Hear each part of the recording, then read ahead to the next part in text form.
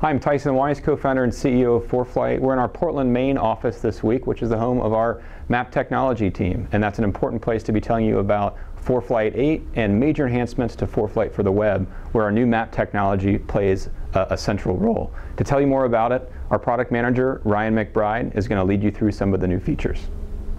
So right now we're looking at a view of the planet. The new map engine is extremely responsive, so I can just take my finger and swipe around and you can see things are super smooth. You'll notice in the background there's actually an accurate star field being rendered. And as I zoom in here, new elements come into the viewport. So, for example, I'm looking at now at all the artsy boundaries all across the country. We'll zoom into the area we're in now. You can see more airports render, airspace begins to come into the frame.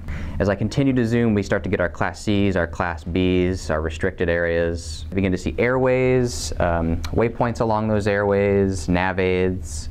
We've incorporated our ForeFlight airport diagrams into the vector map as well. You can see runway labels on that airport, and even further you get taxiway labels. We call this our continuous zoom technology. So I'll zoom back out here.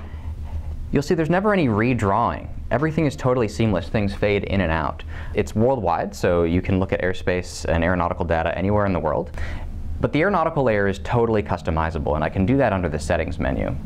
Under ForeFlight Map, the first option here, Map Theme, allows us to change the theme of the map. So for example, I could select the dark theme instead of the light theme.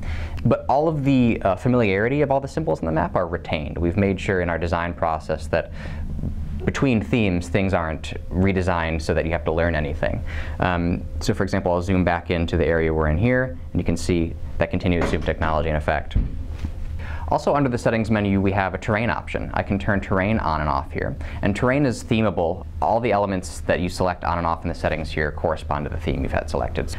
Also in settings is an optional adjustment here for text label sizes. So this is something that a lot of customers have asked for, which is the ability to decrease or increase the size of labels in the application. All the charts that users come to expect in ForeFlight, VFR sectionals, for example, will still be available. So the same mapping technology we're bringing to ForeFlight Mobile 8 on the iPad is also available on the iPhone. So for example, I can tap on a shape in the map on the iPhone, and I get a 2/3 view, which gives me all the elements that are available in my viewport. And as I tab through these elements, the view resizes and moves and centers the element that I've selected.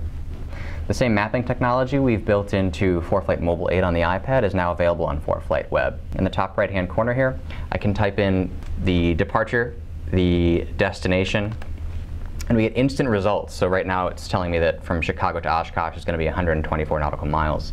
If I select that, that route is plotted for me directly on the map. It's automatically zoomed to the route, and I have a new Nav Log window. In this Nav Log window, I can select information, for example, the aircraft that I want to use. I can select the performance information for that aircraft, speed and fuel burn, the altitude I want to fly at, and my estimated time of departure. And instantly I receive performance information about that route. The distance of the route, how much fuel I'm going to burn, my time en route, any headwind or tailwind component. I can then take that route and brief it or file it directly on ForeFlight Web. We've also improved logbook functionality on ForeFlight Web. For example, I can select different reports, experience reports. I can look at my FAA 8710 report. All these reports are available in-app and on the web now. Track log functionality is also available on ForeFlight Web. So I can browse all of the track logs that have been recorded either manually or automatically in ForeFlight Mobile. All of my track logs from my iPad or iPhone application sync automatically to ForeFlight Web. So when I log into the web after a flight, the flight that I just flew will be synced and I can review it here. So to learn more about ForeFlight 8 and the new web enhancements, come see us in Hangar C or visit foreflight.com/8.